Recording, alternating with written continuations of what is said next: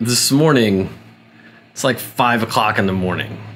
I'm asleep in the bed. I wake up, I hear my son yelling, "Sit on my face, sit on my face." Now, he's 6, so I know where your mind went, and that's where my mind went. I don't know why, but I jump out of bed and I go running into the other room to figure out what the fuck is going on. And I find my son laying on the floor face up, scooting around the floor, trying to get the dog to sit on his face. No idea why he wanted the dog to sit on his face, but welcome to being a dad. So it is like 10 o'clock in the morning and I'm still fasting. And, well, please, I normally make a pot of coffee that's got 10 cups in it, and my wife and I share that. But when she's out of town, just out of habit, I still make 10 cups of coffee. And my thing is, I just kind of drink coffee until it's gone because she takes hers with her when she goes to work. So I'm noticing just right now that I'm getting a little jittery, and it's probably because I've had like 8 cups of coffee on an empty stomach. So, woo! Let's fire up some lasers. Shop is a bumping. We got the F1 running. We've got the xTool D1 Pro 20 watt running.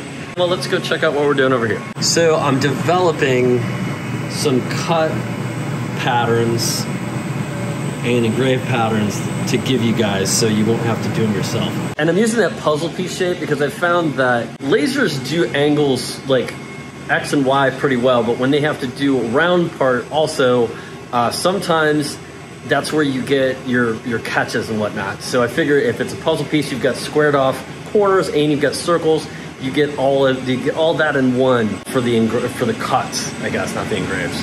I'm not sure what we're gonna do for the engraves yet.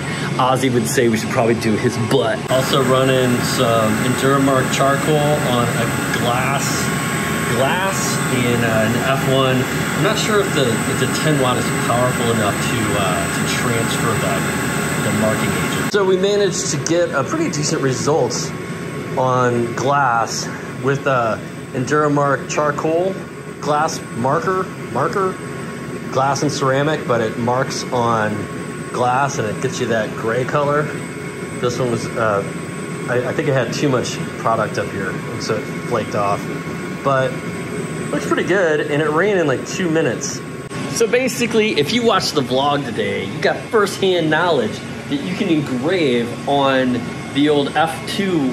It's not the F2. P2 F1. You can engrave on the old F1 on glass with a marking agent without a rotary. If your design is small enough, it will do it with the Galvo. So yeah. So until tomorrow,